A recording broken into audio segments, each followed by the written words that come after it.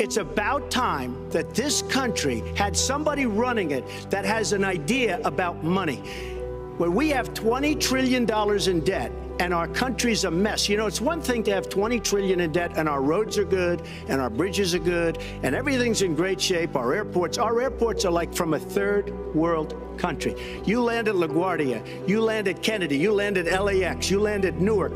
And you come in from Dubai and Qatar, and you see these incredible, you come in from China, you see these incredible airports, and you land, we've become a third world country. So, the worst of all things has happened. We owe $20 trillion, and we're a mess. We haven't even started. And we've spent $6 trillion in the Middle East, according to a report that I just saw. Whether it's 6 or 5, but it looks like it's 6. $6 trillion in the Middle East. We could have rebuilt our country twice. And it's really a shame. And it's politicians like Secretary Clinton that have caused this problem. Our country has tremendous problems. We're a debtor nation. We're a serious debtor nation. And we have a country that needs new roads, new tunnels, new bridges, new airports, new schools, new hospitals. And we don't have the money because it's been squandered on so many of your ideas.